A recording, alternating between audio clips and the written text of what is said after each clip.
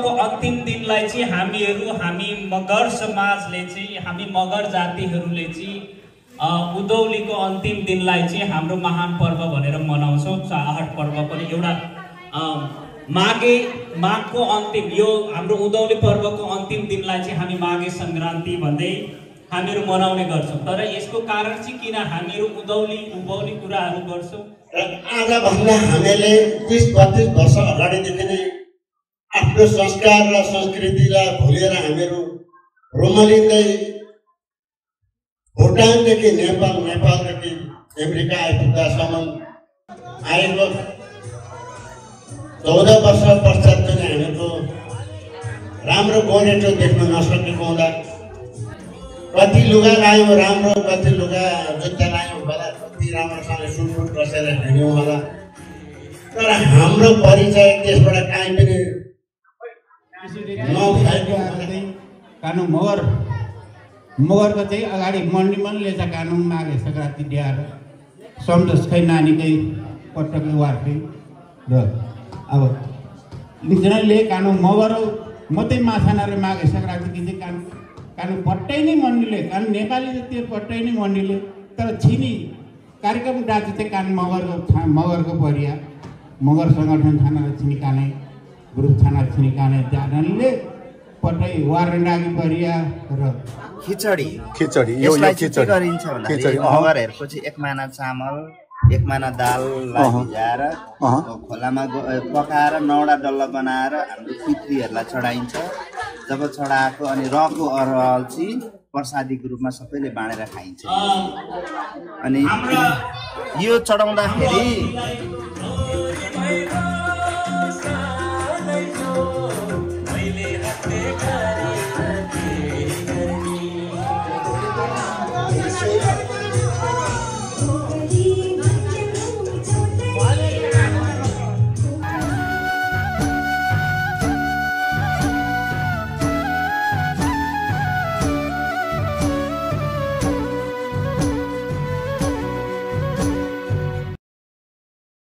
सेवारो नमस्ते। यो global network YouTube channel हेर्नुहुने र माया गर्नुहुने सम्पूर्ण दर्शकहरूको माझमा म गङ्गा किमदाङ लिम्बू उपस्थित भएको छु। यो global network YouTube च्यानलको main objectives भनेको हिस्ट्रीलाई एक्सप्लोर गर्ने, कल्चरलाई प्रोटेक्ट गर्ने, प्रमोट गर्ने र सभ्यतालाई बचाऊ भन्ने हो। यो ग्लोबल नेटवर्क युट्युब च्यानल हेर्नुहुने, माया गर्नुहुने दर्शकहरूलाई लाइक, शेयर, सब्स्क्राइब र कमेन्ट पनि गरिदिनु होला भनेर विनम्र अनुरोध गर्दछु।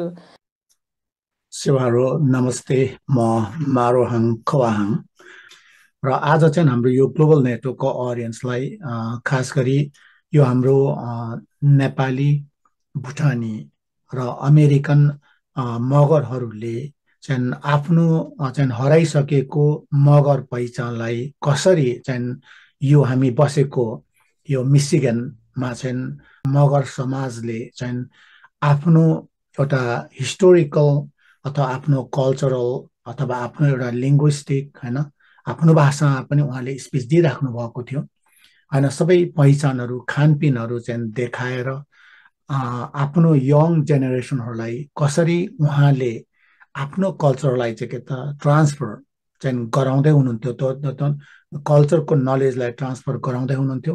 साथै हामी जस्तो पाहुनाहरूलाई, नन मगरहरूलाई उहाँहरूको आफ्नो पहिचान कसरी चाहिँ हामीलाई इन्ट्रोड्युस गराउनु भयो।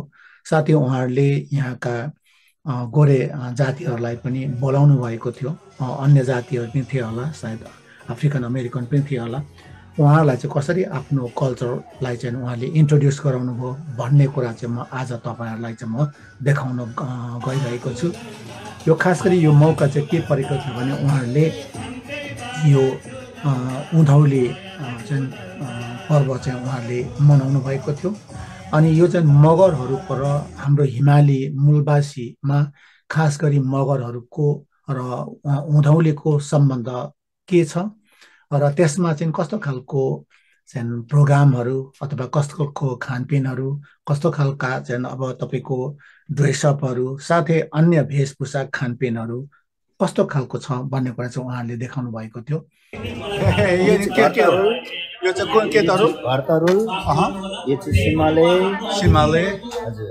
यो बनतरुल? बनतरुल यो चाहिँ, हजुर। बनतरुल यो, अनि यो बनतरुलको टीका, हजुर। यो बनतरुलको टीका। अब यतापट्टि आएपछि यो तिलको लड्डु भयो, यो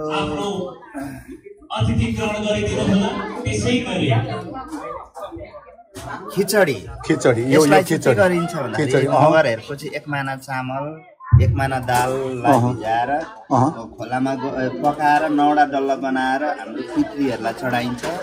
जब चढाएको अनि रको अरहल चाहिँ प्रसादीको रूपमा सबैले बाँडेर खाइन्छ। अनि यो चढाउँदाखेरि यो खिचडी लगेर चढाउँदाखेरि पानी पनि चढाइन्छ, जसलाई चाहिँ मगर भाषामा चाहिँ डिह्याक भनिन्छ। डिह्याक भनेर पानी चढाइन्छ। हजुर। अनि अरू चाहिँ यो के छ नि? अब यो तिलको लड्डु भयो, यहाँनिर कालो तिल र सेतो तिलको लड्डु, यो तिलको लड्डु। अब यहाँ खुर्सानीको अचार भइहाल्यो। अब हामीलाई रमाइलोको लागि स्वाद अनुसारको लागि खुर्सानीको अचार, यो प्याजी भयो, हाम्रो अचार विचारको लागि प्याजहरू। अनि यतापट्टि चाहिँ छाउनी, यो चाहिँ पाहुनाहरूको लागि, यो चाहिँ पितृहरूको लागि, यो चाहिँ पितृहरूको लागि। यो चाहिँ तरुलहरू र योहरू चाहिँ यो हामीहरूको यहाँनिर जाँड रक्सीहरू पनि छैन, जाँड रक्सीहरू पनि चढाउनु पर्ने पितृहरूलाई अलिकति। अनि यो नचढाइ हुन्न। यो पनि पितृ भन्नु भएन? यो यता हाम्रो यो पनि यो तरुल यिनीहरू सबै चाहिँ पितृ। अनि यता यो चाहिँ पाहुनाहरूको लागि, अब जति पनि आउनु हुने आज हामीहरू सबैजनाले मिलेर पकाएर ल्याएको यो तरुल स्विट्सहरू भयो। यो चाहिँ भुटनिज अमेरिकन मगर कम्युनिटीले मात्रै गरेको मात्रै अरू चाहिँ हामी चाहिँ गेस्ट। अनि यहाँनिर हाम्रो गइसकेछ। हजुर।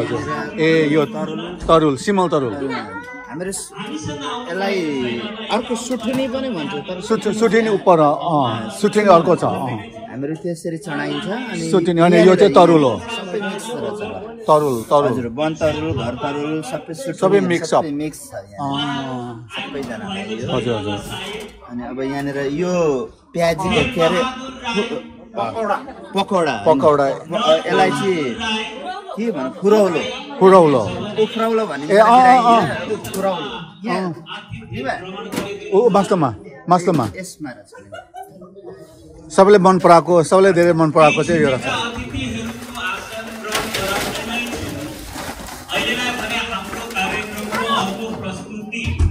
हाम्रो मगर भाषामा निभा भनेको चाहिँ खुपा, निभा पूर्वी भागमा हामी निभा भन्छौँ, भन्ने पश्चिम नेपालको पश्चिम भागमा चाहिँ पुसै भनिन्छ। हो र? पुसै भनिन्छ। ल यो पनि यो मगर के अरे माघे सङ्क्रान्ति मनाउने पनि भेग अनुसारको फरक मगरहरूमा फरक अब माथि रुकुम रोल्पातिर उहाँहरूले सुँगुर काटेर अघिल्लो दिन सुँगुर काटेर सुँगुरको मासु नै भोग चढाइन्छ। अनि तल्लो भागमा खोलामा गएर यसरी पानीहरू चढाएर अनि उहाँहरूले चाहिँ यो मैले अघि भने खिचडी बनाएर चढाउने चलन हो। हजुर। अब पूर्व भागमा आएर चाहिँ फेरि हामीले चाहिँ चेलीहरूलाई बोलाएर अनि तरुल दिएर तरुल सबै खुवाएर उहाँहरूलाई खुसी बनाउने, चेली मान्ने दिन भनिन्छ माघे सङ्क्रान्ति। यो चाहिँ अझ नेपालीको मेन खाना सेलरोटी। यो चाहे नेपाली जहाँ खाउन्, भुटानका होस्, नेपालको होस्, होइन बर्माको होस्, यही सेलरोटी। हजुर। कहिले पनि नजाने रहेछ होइन। यहाँनिर आलुको तरकारी, गोबीको तरकारी, अनि यतापट्टि पुलाउ। नमस्ते। चटपटे बनाउनको लागि अब यता चटपटे पनि बनाएर राखेका छौँ। यहाँ पनि रहेछ। चटपटे भयो। चटपटे। लो तपाईँलाई धेरै देखाउनु भयो, धेरै धन्यवाद छ। अनि हामीलाई पनि प्रोग्राममा इन्भाइट गर्नुभयो, हजुरलाई धेरै धन्यवाद छ। अन्तिम दिनलाई चाहिँ हामी मगर समाजले चाहिँ, हामी मगर जातिहरूले चाहिँ उदौलीको अन्तिम दिनलाई चाहिँ हाम्रो महान पर्व भनेर मनाउँछौँ। आहट पर्व पनि एउटा माघको अन्तिम, यो हाम्रो उदौली पर्वको अन्तिम दिनलाई चाहिँ हामी माघे सङ्क्रान्ति भन्दै हामीहरू मनाउने गर्छौँ। तर यसको कारण चाहिँ किन हामीहरू उँभौली कुराहरू गर्छौँ, तर हाम्रो भएको चाहिँ के भने परापूर्व कालमा जुन बेला हामीहरू चाहिँ यसरी विकसित पनि भइसकेको थिएनौँ, हामीहरू जुन हिसाबले चाहिँ गोठमा बस्थ्यौँ, एक हिसाबले भन्नै पर्दाखेरि आधा जीवन चाहिँ हामीहरू जङ्गलमै बिताउँछौँ। त्यतिखेर भनेको चाहिँ हाम्रा पूर्वहरूले चाहिँ के गर्थे, परापूर्वहरू हाम्रा पुर्खाहरूले चाहिँ गाई बस्तुहरू पाल्ने, गाई बस्तुहरू हामीहरू हिउँदामा तराई झार्ने, अनि बर्खा लागेपछि चाहिँ हिमालतिर जाने। अनि यही जुन बेला चाहिँ यो अन्तिम दिन हाम्रो माघको सङ्क्रान्ति भनेको जाडोहरूको अन्तिम दिन, जाडो लाग्ने हिउँ पर्ने अन्तिम दिन भएको कारणले गर्दाखेरि त्यस पछाडि भने हामी 6 महिना चाहिँ हाम्रो गोठ वस्तुहरू सबै लिएर तल झर्थ्यौँ। अनि त्यो समयमा भनेको हामीहरूले हाम्रा सम्पूर्ण परिवारलाई जो पनि हुनुहुन्छ माथि लेकमा बस्नुहुने परिवारहरूलाई चाहिँ ल है, हामीहरू अब 6 महिनाको लागि चाहिँ हाम्रो सम्पूर्ण गोठ लिएर चाहिँ मधेस झर्दैछौँ, त्यतिन्जेलको लागि चाहिँ बिदाय है त भनेर हाम्रो चेलीबेटीहरू ल्याएर, हाम्रा सम्पूर्ण चेलीबेटी जति पनि भाइ भारदारहरू हुन्थे उनीहरू सबैलाई ल्याएर ल आजको दिन चाहिँ हामी रमाइलो गरौँ, रमाइलो गरेर मनाऊ। अनि त्यस पछाडि 6 महिना पछाडि हामीहरू मधेसबाट के कुराहरू लिएर आउनेछौँ, अनि फेरि हामी अर्को मनाउनेछौँ भनेर हामीहरू फेरि अर्को चाहिँ के गर्छौँ, उँभौली पर्व पनि मनाउँछौँ।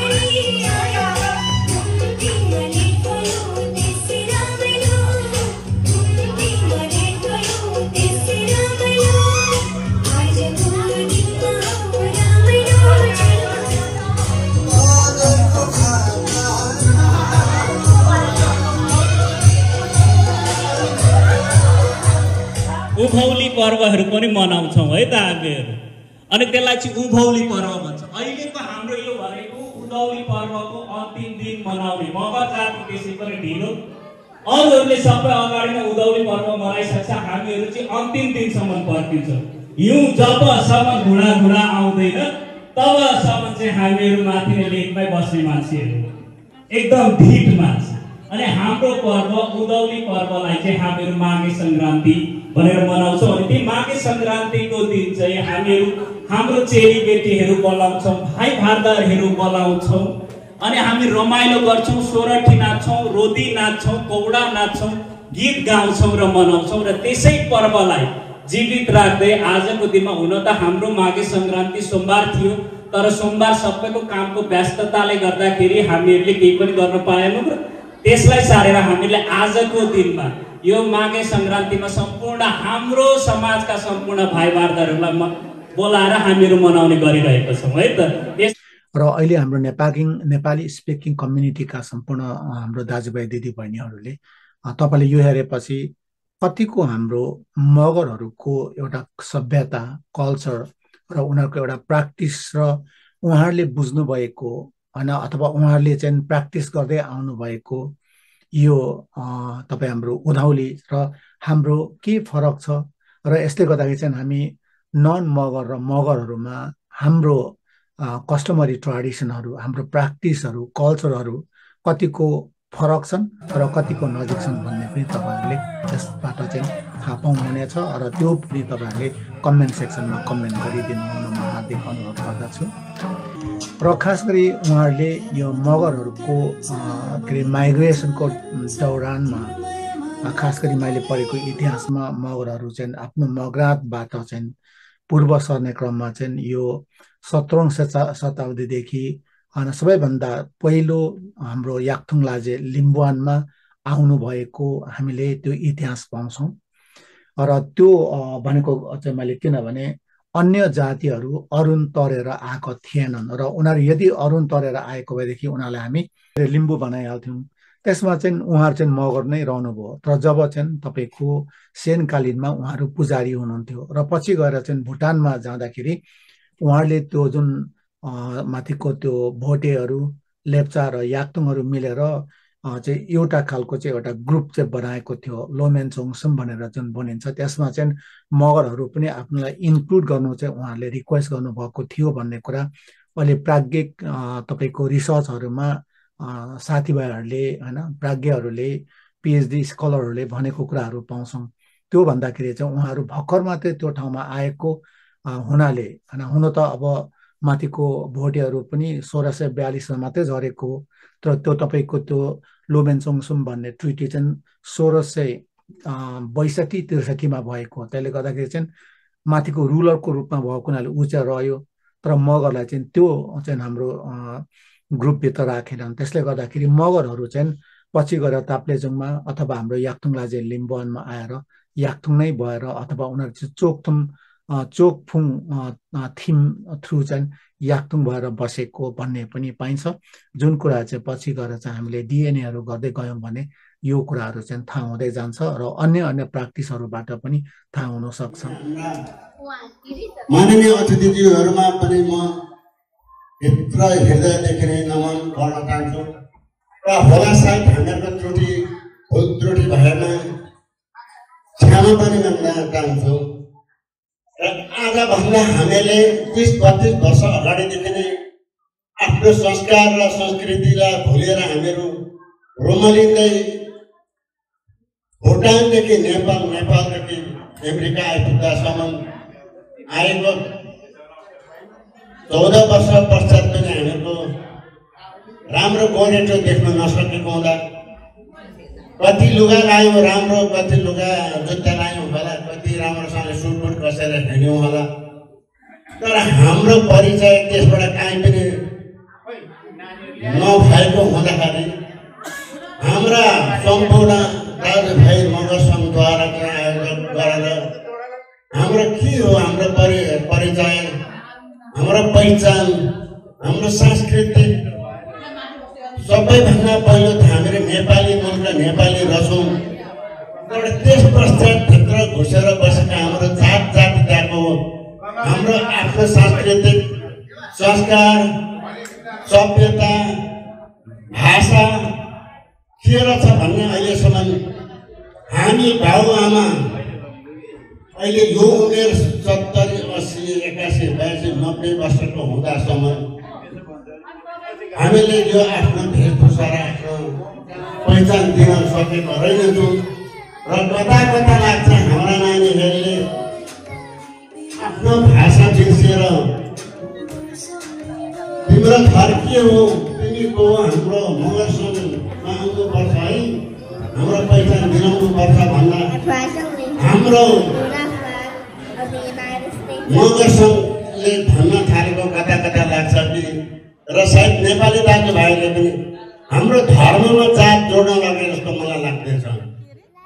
हाम्रो धर्म जात लगेर धर्ममा कहिले जोडिन सक्दैन होला। म भन्न चाहन्छु हाम्रो जात भनेको जात थर भनेको अलग छ। हाम्रो नेपाली मूलका नेपाली दाजुभाइ त्यो अलग हाम्रो ठाउँमा छ।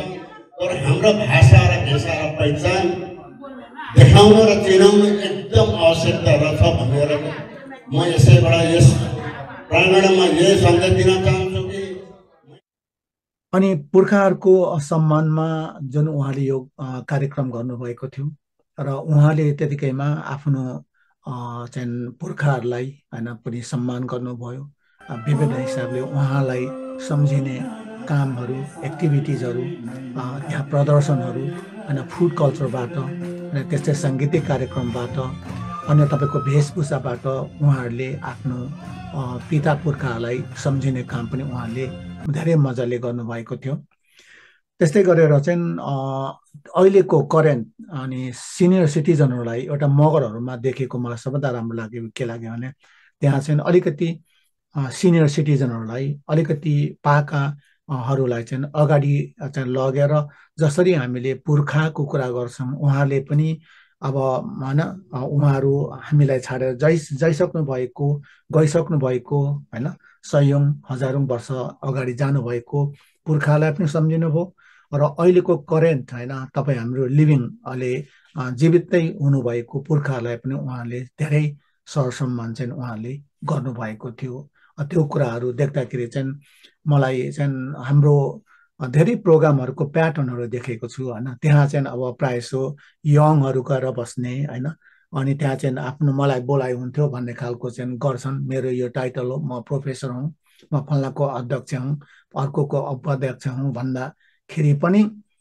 त्यो खालको ट्रेन्ड चाहिँ मैले हाम्रो याक्थुङहरूमा धेरै देखेको थिएँ। तर उहाँहरूले जुन गर्नुभएको छ होइन, उहाँले चाहिँ सिनियर सिटिजनहरू लगेर चाहिँ अगाडि राख्नु भएको छ, त्यहाँबाट पनि हामीले केही कुराहरू सिक्नुपर्छ कि जस्तो लाग्छ। किनभने हामी चाहिँ यदि हाम्रो सिनियर सिटिजनहरू, हाम्रा बाजेहरू बजुहरू, हाम्रा काका काकीहरू होइन, उहाँहरू नहुनु हो भने तपाईँ हाम्रो जुन एउटा नलेज ट्रान्सफर्मेसनको लागि अथवा तपाईँ हाम्रो एउटा हाम्रो केयर गर्ने एउटा कल्चरहरू छ नि, त्यो उहाँहरूकोबाट नभएकोदेखि हाम्रो अस्तित्व रहने थिएन।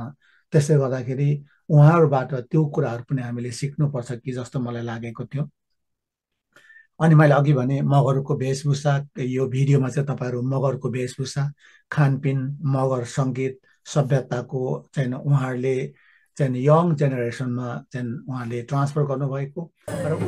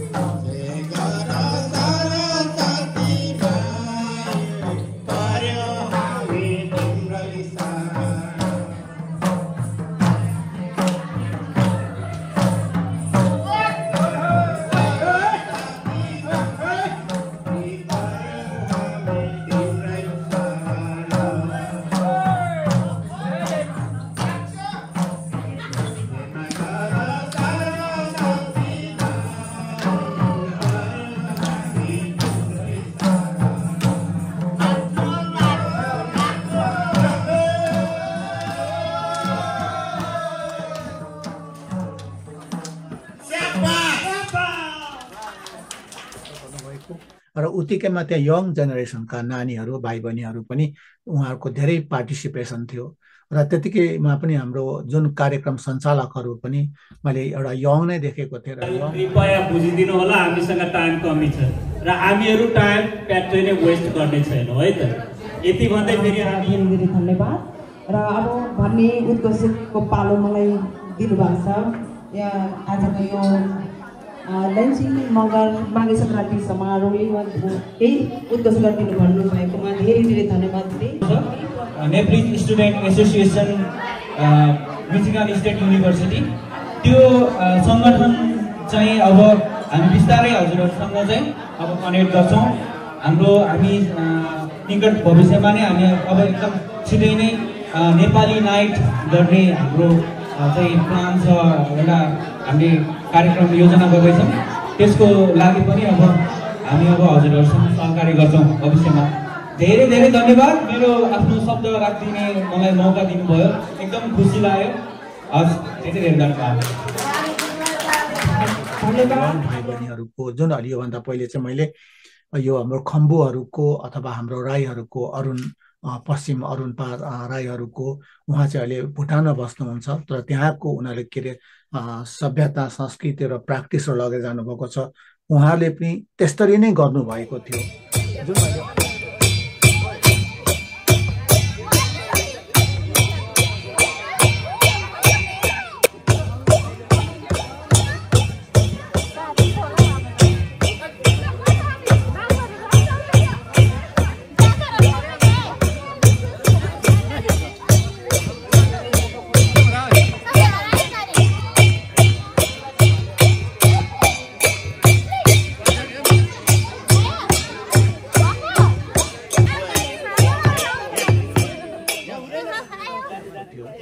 जुन मैले अमेरिकामा मैले देखेकोमा जस्तो अब अहिले यहाँ मिसिगनमा चाहिँ हामी याक्थुङहरू छैनौँ धेरै होइन, त्यस्तै अब 2-4जना वरपर छौँ कि त्यो हामीले हाम्रो तर्फबाट गर्न सक्दैनौँ, तर अर्कोचोटिदेखि चाहिँ हामी पनि पार्टिसिपेट हामी गर्छौँ भन्ने कुरा चाहिँ उहाँहरूलाई मैले भनेको छु। किनभने उहाँहरूले चाहिँ उहाँको यो मगरहरूको प्रोग्राममा गुरुङहरूले पनि एक किसिमको आफ्नो चाहिँ प्रिसेन्स, आफ्नो कल्चर भन्दाखेरि पनि आफ्नो प्रिसेन्स चाहिँ उहाँले के त हामी पनि छौँ है, अर्कोचोटि हामी पनि तयार हुन्छौँ है भन्ने खालको चाहिँ उहाँले एउटा नृत्य चाहिँ उहाँले देखाउनु भएको थियो।